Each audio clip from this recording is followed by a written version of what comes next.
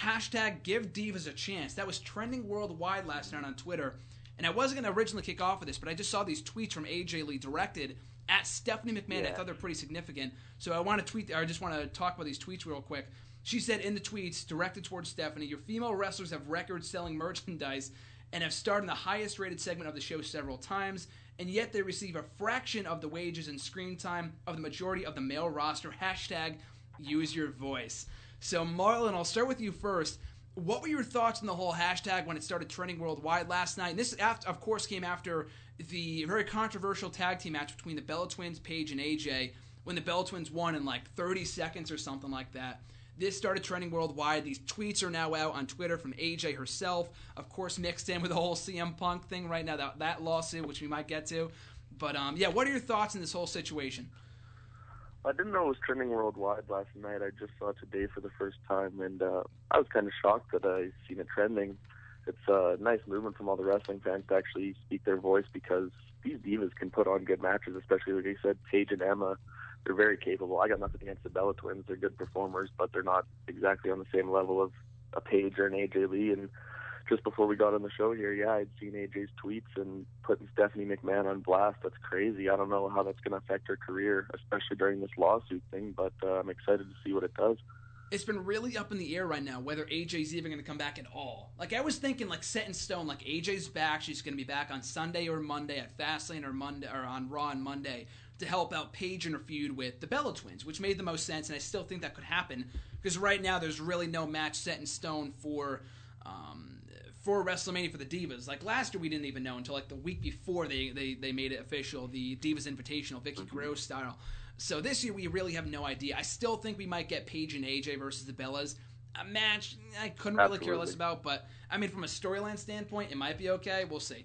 But, like I was going back to saying what I was saying before, it's really all up in the air right now with the CM Punk lawsuit and him, not, of course, not being on the best of terms with the company or vice versa. Do you think that affected AJ Lee's return, and what are your thoughts, RJ, on this whole hashtag give Divas a chance thing? I think it's amazing. I think it's something that needs to be voiced. Like, if you just look at NXT alone, the Divas get chances and they get time to work matches, and they've been putting on a hell of a show down there. Plenty of people that are in developmental, so you wouldn't expect them to have a great match, but they're putting on a better match than we've seen in the Divas division for probably in 10 years, probably, since Trish and Lita left. I feel like the Divas have the ability to have good matches. They just get the short end of the stick. Like, 2 years ago at WrestleMania, they weren't even on the card. They got kicked off. And last year, they barely had a match. It was like less than 5 minutes, probably. Right after the streak. None of them had an entrance. Yeah, exactly. None of them had an entrance. They had to go right after the streak. I was in the building. They were booing the entire match. None of the Divas, even AJ Lee, didn't even get an entrance. And it was just a sloppy match. I think they need more time. Last night was just a kick in the blow to the Divas. Like, right after the match started. Why even bother? Exactly. Just a waste of time. We had other segments that they could have cut down on or just maybe not done and let the Divas have a match. Like, I was excited when I saw Paige and Emma teaming up. I was like, finally giving Emma and Paige a chance to show what they have. And then they give us this 30-second crap that it's not fair to the Divas, not fair to the fans. I think this is when the Divas should voice their opinion. I think Stephanie McMahon and the whole WWE will look at this and say, geez, we have to get the fans want to see the Divas in action, so we got to give them what they want. Exactly. I could not agree more. I think it was this week a year ago. NXT Arrival. I'm huge with dates here.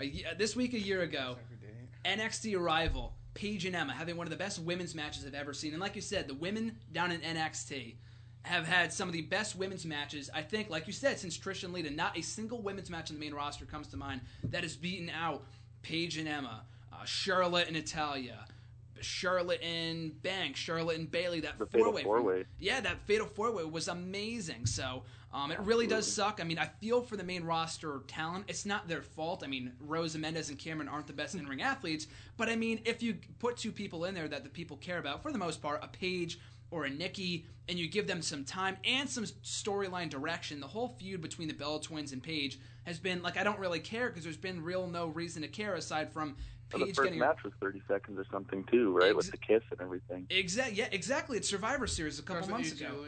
The AJ Lee match, a couple months ago at Survivor Series, and that really didn't lead to anything. Yeah. And AJ Lee hasn't been on TV since. But and I would love to think that this is leading, and I've been petitioning for this forever. And I wrote an article about this right after the Rumble saying that AJ and Stephanie should have a match at WrestleMania. at the time didn't make any sense whatsoever from a storyline standpoint, even though they've teased it a few times. Like, I remember back in September, because you and I have talked about this in the past, RJ. She was like, oh, hi, boss lady, and stuff like that. Like, they've teased it before, so they can kind of go off that. But aside from that, like, recently, like, it'd be random.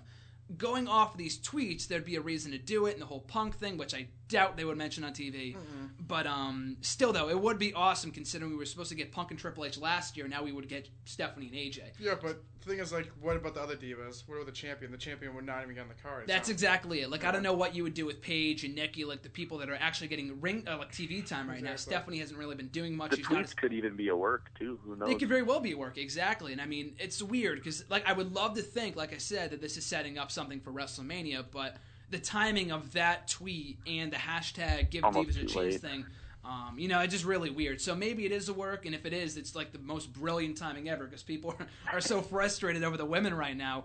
But, so I'll ask you quickly, RJ, what do you see happening for the women at WrestleMania? We talk about our Bray Wyatt Undertakers, our Lesnar and Roman Reigns. What do you see happening for the women at WrestleMania? I'm hoping for a fatal four-way with the Bellas against each other with Paige and AJ Lee. I think that would make sense. They could go back on the whole Brie being Nikki's like assistant.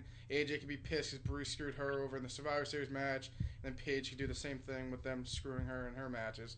And then Nikki's kind of like I don't know, she's the champion obviously, but I think that would make a lot of sense. Instead of having all the divas in a stupid battle royal that no one could care about, and hopefully if they gave this match time, it could be really good, I think.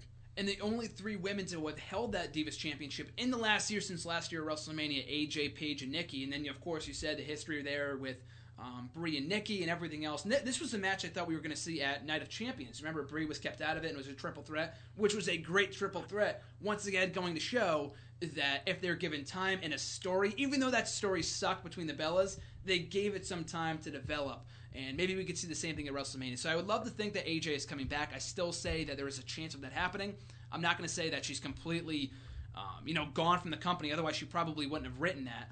But that said, Marlon, I want to get your thoughts on what do you think the Divas Championship or Divas match will be at WrestleMania, if there even might be one? At this point, it's hard to even imagine if there's even going to be one. I mean, just the way they've been booked, there's no story going on. All it is the Bellas are making fun of Paige. Maybe, a tag team if AJ comes back is the only thing I could see, AJ and Paige versus the Bellas. I don't even think it'll be for the title or anything. That doesn't matter, and it's just kind of out there. The title doesn't matter in any of the matches, really. I kind of thought Paige would revitalize the Divas roster when she debuted last year, 2 years ago, or whatever it was, but she's been kind of just booked the same way as the Bellas and all the other Divas where it doesn't matter. Exactly. They haven't made me care about it. Exactly. And that kind of goes back to the same feud that they had with AJ and Paige about a year ago. Everyone got their hopes up. I thought it was going to be amazing. It goes back to that same word, potential. Like, it had the potential to be great. Paige had the potential to, quote-unquote, save the Divas division. But at the end of the day, it's still the same people. Then all they do instead of having a real feud is make them into lesbians. It's like, that's obviously fake. Like, Exactly. Like, that's not a real storyline. They were really night and day with that whole AJ Paige feud. Like, they're lesbians, they're best friends, they're enemies, they're back to being best friends. Like, it didn't make any sense. And, at the end of the day, it's the same people writing this crap every single week. You got your writing team for NXT, and then you got your writing team for the women on main roster. Like, I don't know if it's going to change, because Stone Cold brought it up in the podcast, Triple H, a couple weeks ago. He said, why aren't you giving the women more time? I love what they're doing down in NXT, but on the main roster, you're not giving them the time of day. And he said he agrees. He's a big fan of the women, but at the end of the day, he's not the one making the call. It's Vinnie Mac. So maybe we see a change going forward. I don't know if it's going to be like overnight with this whole hashtag thing. I don't know. We'll have to wait and see. But I look forward to what happens with the Divas going forward.